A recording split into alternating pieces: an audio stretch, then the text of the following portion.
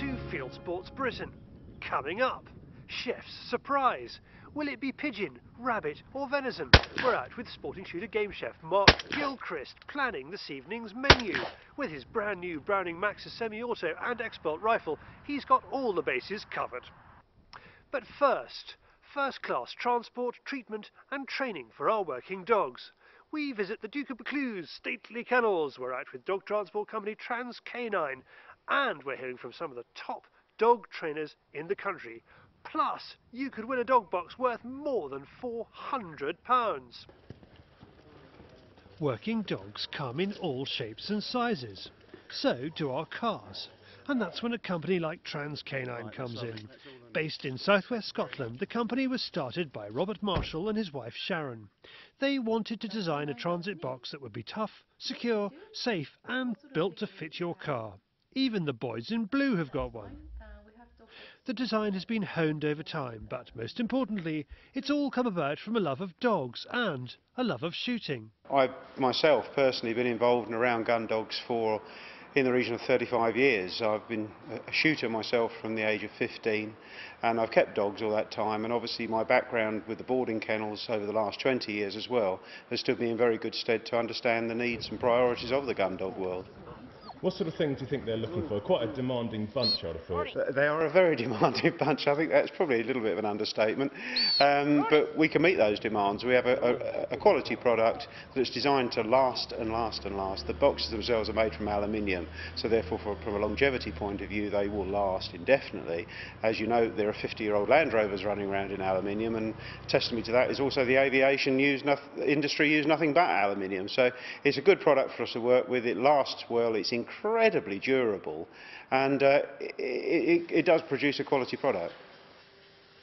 Robert has invited us to look behind the scenes of the factory where his designs are developed, laser cut, painted and finally put together.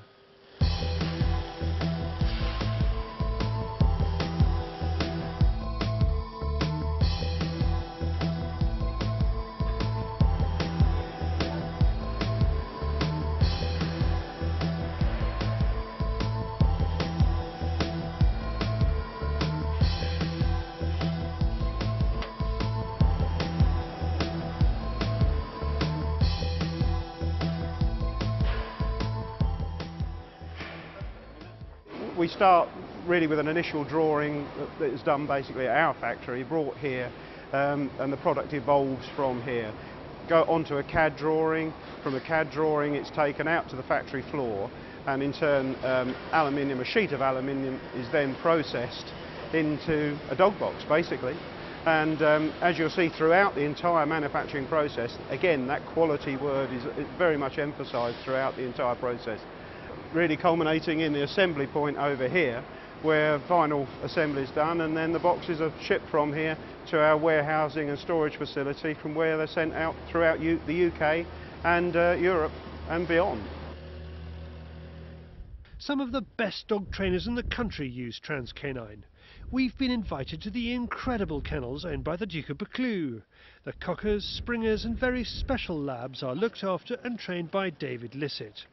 He's won the odd championship or two, but he's a modest Scot, so let's talk about his passion. David's taken on the challenge of reinstating an historic bloodline. The reason that we're here is the Buccleuch Labrador. Historically, the bloodlines date back to the 1800s, and the bloodlines in the Labrador you see behind us here, the bloodlines are unbroken back to 1836, I think it is, and they came from Newfoundland. So 7 years ago I was a self-employed joiner, and then there was an opportunity to come to the kennels and revamp the Buccleuch Labradors. Unfortunately we were down to one female, Millie was her name, and she was 6. So it was really very important that they took action, the family took action at that particular time, or the bloodlines would have been lost forever. So when I came here we had Millie, and we started taking a few litters from Millie. We got Buccleuch Opal, who was a field trial champion, and Buccleuch Oak, who was a field trial winner. So that was 2 that we got from Millie, and the bloodlines have came from that. But there used to be 130 dogs on Buccleuch estates, so you can only imagine the volume of dogs looking after them. All the keepers had them on the estate, so historically this is the whole reason that probably my position has came up. In between times, with competing with the Buccleuch Labradors, we've been competing with Spaniels and Cocker Spaniels, and we've had quite a bit of success in both. And we do teaching clinics and training days in the UK and abroad.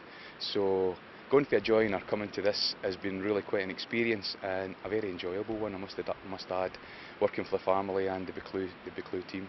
David Lissett, you know, to be fair, from a gun dog point of view, in a footballing term, it's like having David Beckham signing off your dog boxes. There's nobody in the country more experienced or has achieved more in a short space of time than David Lissett. Not only is he a thoroughly nice chap, he has a wealth of experience, he has a super pedigree of his own, 4-time Spaniel Championship winner. He knows his dogs and he knows what he wants from a product, dog boxes in particular. Also here today are the 2 Andys, both respected gun dog trainers. They use Robert's transit boxes for their dogs. Well, over the years I've tried everything from homemade ones to different ones from different companies, and this one is definitely the best that I've ever had.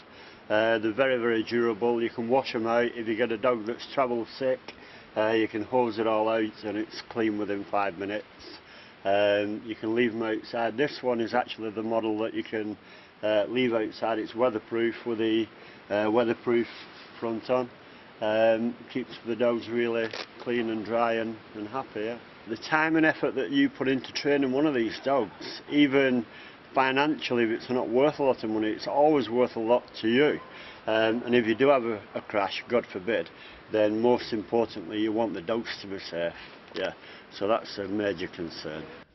Andy Cullen is from Laochin Gun Dogs. We do train in Perthshire. We live on Cromlech's estate, which was famous years ago for gun dog training. I try to train all types of gun dog for all types of people really, and in the end result, for people to go out into the shooting field with a Laochin trained dog, you know, well behaved, disciplined, that's all we ask for really. Do people comment when they see a box like that? They actually do, because how it looks, you know, that actually appeals to folk, because it doesn't look, you know, we've all been there. I started off with the wooden boxes in my time, you know, and it looks a wee bit weather beaten after a certain amount of time, but obviously that, as I say, is a year old and it still looks as if it's brand new, so that does make an impact, yeah. Back at base, Sharon is looking after the phones and the customers. She feels that one of their strengths is making sure people are satisfied with the product and the service. Complete total faith in it. We've designed them, as you've seen, we've got the manufacturing all sorted, and we're completely confident with our product, and we've got lots of happy customers. Lots of people come back to us when they change their cars, or they get more dogs, or they get less dogs, change their circumstances, come back to us for other boxes, refer their family and friends. So yeah, we're really happy with the product. In the warehouse, Robert is installing the latest transit box. Many hours testing, designing, back of envelope and Weetabix pack sketches have gone into creating a product that he's very proud of. We have a product that is right not only for the gun dog world, and the gun dog world is a very important sector of our business, but we also supply boxes within the security sector directly to police dog handlers, and again these are all people who are very demanding people, and they're using the boxes on a daily basis, as well as literally thousands and thousands of domestic dog owners. They are durable, I've used that word before, but they are incredibly durable and are designed to last. They also, further down the road, not only fit the car you've bought the box originally for, they will fit at least 4 or 5 other vehicles, so hopefully the chances are if you need to change your car in the future, you're not going to have to change your box. Now the competition. If you would like to win one of these trans-canine dog boxes worth more than £400, what you need to do is email us a photo of your working dog doing what he or she does best, and tell us a shaggy dog story about that particular day. We'll get a professional field sports photographer to judge the entries, and the winner will be announced on the trans-canine stand at the CLA Game Fair in the summer. Please send your entry to charlie@fieldsportschannel.tv. If you want more information about the dog boxes, go to www.transcanine.com. And if you'd like to find out more about training gun dogs with Andy Cullen, go to www.leochingundogs.com, and with Andy Platt, www.nithvalley.co.uk. Since starting Fieldsports Channel, we've been lucky enough to go out with some exceptional stalkers and film some incredible deer.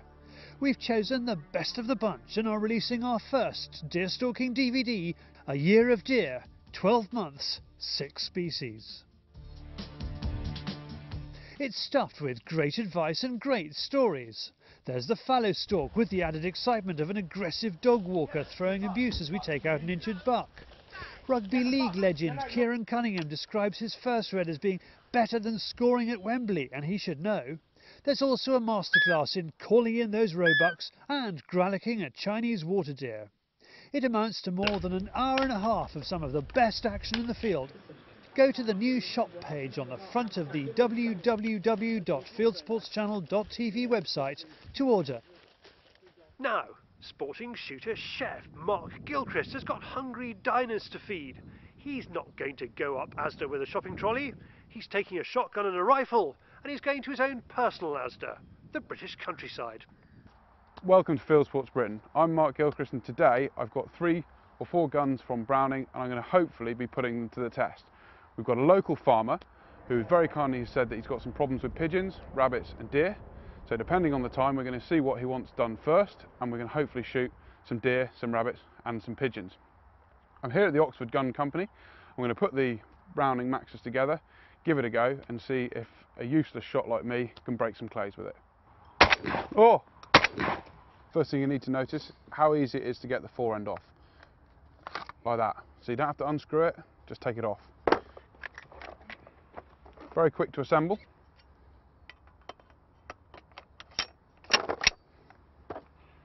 Slide it in. When I picked it up from Browning, they told me to mention just how easy it is to take apart for ease of cleaning. And they said it exactly like that, which I think is probably a hint, having seen the state of most of my shotguns getting. Just some of the key features you want to notice on a Maxus. When you get it, if you look in the box, they've got spaces for here and here, so you can make it fit yourself. And my first gun that I tried to modify myself is now completely unusable because I super glued wood on the end, which is not a good idea. But you don't have to do that because they've got spaces for there and there, and you can file them for cast off if you need it. Oh! The other thing I really like about it, which some people might think is a little silly, it's got quite a nice high rib on it. And if, like me, you have to shut one eye, if you're shooting under the moon, you can still see plenty of the bird around the barrel. So as I do that, all I'm seeing is I'm looking down the rib rather than the barrel. And I took this out under the moon, had a very good evening flight with my dad under the moon at the Widgeon up in Essex. We picked up 57 duck, and I put it down to being able to see the bird more clearly under the moon with one eye, if that makes any sense. So you've got more light coming into your eye so you can read the bird better. Now, one of the other key features I really like is that I've got cartridge in the magazine, but there's nothing in the chamber, and I know it's safe. So if I'm in a hide on my own, I know I've got an unloaded gun. But when I see something coming, all you have to do, work the bolt, bang, another dead pigeon. So you don't have to touch any buttons, just work the bolt and you've got a cartridge automatically fed in. So it's a nice feature if you like operating a safe hide to pick up a gun, quickly loaded. You can do it all in one motion, pull the trigger, hopefully another dead pigeon. With the Maxus firing on all cylinders, it's time to zero the X-bolt in the hope we might see some deer this evening. The farmer has told Mark there's a chance of roe, fallow and muntjac. Right, now we've got a Browning X-bolt 243 that I've just been given by Browning to have a go with. We've got some Winchester silver tip bullets, and the first thing we need to do before we have a go at the deer this afternoon is zero it. I've got a box out there with some weight in it, just 25 yards away. I'll put a couple of bullets into it and try and get a rough zero, and then I'll move it out to 100 yards. With the 243, I like to see it shooting an inch high at 100 yards, and that, if you look at the curves, that gives you the best accuracy over distance. Hopefully won't be shooting at anything that far away, but if we need to, we can. So we'll just put a couple of rounds in the magazine, and give it a go. So I've just done a test shot, and it's about 6 inches to the right and 6 inches low. So what I've got to do now is move the crosshairs so that we get it bang on at this range. So then when we go further out, all we're doing is fine tuning it.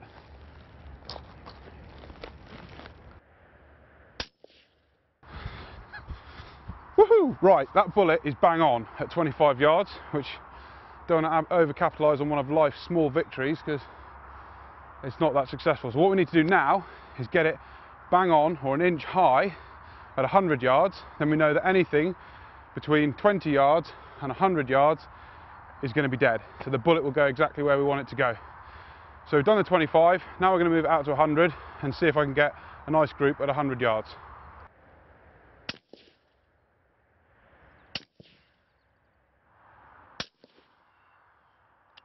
Right, I've tracked my shots down at longer ranges, and I should now have a 3-shot group, and I'll point out which bullets were which. What you want to do if you're doing it at home is put a little circle around them and put a number, so you can watch your bullets 1, 2, 3, 4. I've done it mentally. It isn't really the best way because you tend to forget, and then you think, was it that bullet or that bullet I just did? Okay, I'm hoping we've got a nice little group just above the target area. Okay, that was my first shot there. Okay, this is the next one I did. Then I had a re-zero and did it there, and then this is my 3-shot group. So I'm going to give it a couple of clicks to make the bullets come to the right, and that is a perfect shot for me. It's an inch high, it's 60, 70 yards. It's not even an inch high because that group, the centre of that group is about there. So that'll come over to there, and okay, if we can be that accurate at that range with a target area like that, we're going to safely take the deer out. First, second, third, and that's my final 3-shot group. So it just needs to come over and we're in. Have you spoken to David? Time to say our goodbyes to David Florent at the Oxford Gun Company and find our farmer. But there's a pigeon problem. Unfortunately, not the good kind. There aren't any. They're on grass and there's no chance of decoying them today. There are some crows in the farmyard. They too are reluctant to play ball. We're starting to get a bad feeling about today, especially as the herd of about 40 deer that were lying up under a big oak just a few hundred yards away was disturbed moments before we were about to head into them. Hopefully, Mark has a plan B. What's happened since we zeroed the rifle in is we got a phone call from a farmer saying we've got fallow deer out in the field. Obviously I was a little bit excited. They're all lying down. I thought great, we'll be able to go out, hopefully get 1 or 2, film the whole thing in daylight, and you know, it'd be great footage. We all got pretty excited. We've turned up at the farm, and the farmer's son has zeroed his 243 in next door to where the fallow are. Okay, so the fallow obviously got up and left and went back to the wood. Now I'm not too optimistic of them coming back out, but we do have muntjac and roe here, so we've got a chance. And what we've done is we've come to the far end of the farm, and the farm is sort of shaped in a block, like an elongated oblong, and the deer move left to right. So what we're going to try and do is we come down here early, and we're hoping that our scent will have dissipated, and it's a forlorn hope, but it's, you know, it's a chance. And I'm going to wait here until it's really sort of quite close to dark, and then I'm going to creep up into the wind, sort of across the deer path, so to speak. I think our chances have moved from a dead cert to, you know, maybe 1 in 3. But you know, that's deer stalking and that's farmers, and when you know, graciously accept permission from a farmer, you put up with these limitations. If you don't want to put up with these limitations, then you have to take a lease out and spend lots of money, and this is a grace and favour exercise, and it's one of those things. Also, you know, some people would probably have thought, oh, you know, it's ruined, I'm going to go home, I'm not going to waste my time. I want to show willing, and I want to show that to this farmer that I'm keen to come back and keen to do it properly. So I'm going to go and give it a go this evening, even though I know the chances aren't good. As we enjoy the hares in the distance, Mark can tell us about the X-Bolt. Very sweet shooting rifle, handles very well. It's definitely the sort of rifle that I want in my cabinet. In fact, I've asked them when I've got to give it back, can you send me a 3006, exactly the same rifle, because I'm very impressed with the way it performs. It's a very reasonable rifle. I mean, I think you get very good value for money with it. It's got a lot of features that I think are very sensible. You can open the bolt when the weapon is safe by pushing a button on the bolt, which I think is a very good idea. I don't like rifles where you've got to make them dangerous to activate the bolt. I think that's, you know, bad design. The X-Bolt doesn't have that. Got a very nice moderator on the front, and we've got one of these Browning straps, which actually I was really impressed with. I went in and spoke to to Browning, and I saw another rifle with a strap and said, can I have one of those straps? Just a decent strap, but it has got an extra space for the 3 bullets there, which I always think is a very useful thing to have, and they're all sort of in the right place to get easy access. Suddenly, a ray of hope. A deer, but it's a roebuck. Out of season. Again, our hopes are dashed, but at least it shows some promise. We head along the hedgerow to the wood. Mark is right. The deer are heading from right to left, and we spot some fallow in the twilight. Eventually, it's just too dark, even with a cloudless sky, and we head back to the cars. It's been a frustrating day, but an enjoyable one. It's a good job Mark isn't entertaining tonight. You know, on the flip side, we did see some roe and another 3 fallow. I would have really imagined that we'd see nothing, so it wasn't a completely wasted evening. Also, you know, it's the first time I've stalked the ground, so now I'm fairly sure that all the deer go between the 2 blocks of woods, so across the ground. So I got some information for next time, and you know, I made the effort, so hopefully the farmer will then let me come again, because he knows that I'm someone that will put the time in even when the conditions are bad. So all in all, a little bit frustrating, but still a very enjoyable day. And that's what's so glorious about our sport. When it goes wrong, we learn for the next time, and when it goes right, there's nothing quite as satisfying. Well, we're back next week. This has been Fieldsports Britain. Don't forget to enter our competition with pictures of your dog.